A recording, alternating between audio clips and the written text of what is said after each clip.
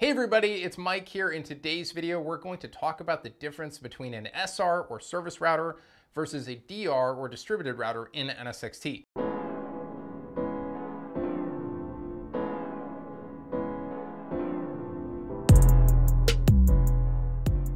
Now this is a topic that a lot of people misunderstand or misinterpret, and it's actually pretty simple. So if you're comfortable with that topic, feel free to move on and just subscribe on your way out. If you're not comfortable with it, we're gonna hit the whiteboard and hopefully we'll clear up any doubts you might have. So let's jump right into it.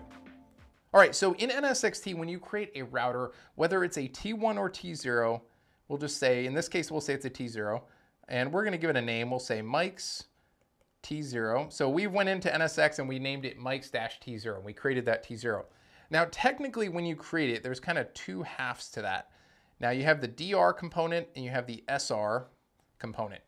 The SR component, again, stands for service router, and DR stands for distributed, I'll just do dist router, distributed router. All right. So those are the two components. So essentially what happens when you create a T0 in this case, you have a T0 SR component and a T0 DR component. Now the SR component is responsible for things like BGP, OSPF, that is to the physical network. It'll also run NAT, any stateful services, gateway, firewall. So that gateway firewall is your in and outbound firewall, essentially in and out of your environment. So that's the purpose of that. So that's a few examples of what services would run for that SR component. The distributed router is essentially responsible for routing east-west. So that is really the purpose of the distributed router.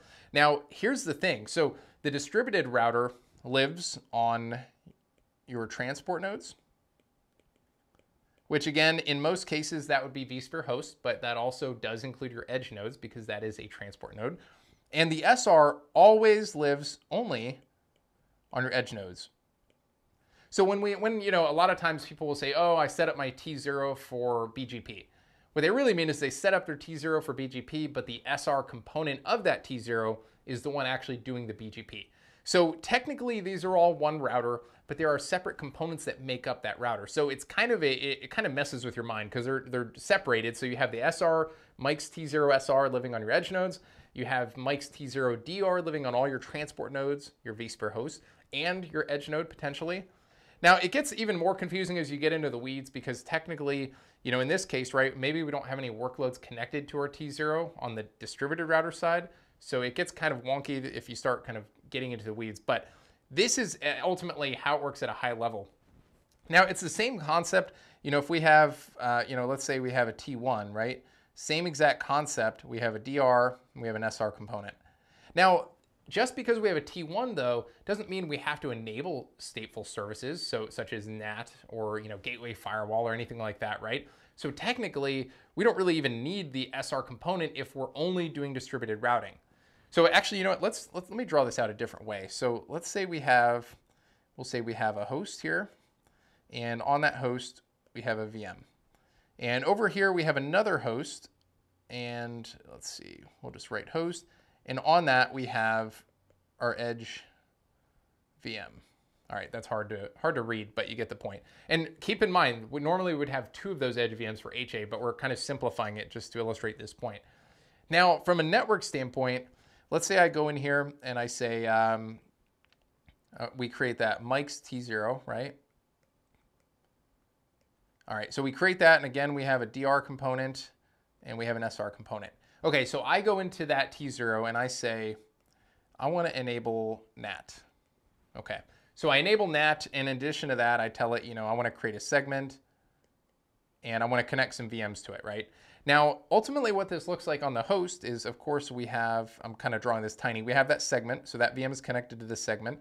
Now on the host, what do we have? On the host, we will have, in this case, if we connect it up here, we would have the DR component, so this would be Mike's T0 DR. And then ultimately on the edge node, since we enabled the stateful services for this T0, you guessed it correctly, we would have our SR. And that's really hard to read, so let's do this. We'll make this, ooh, that's even harder to read. All right, let's do this.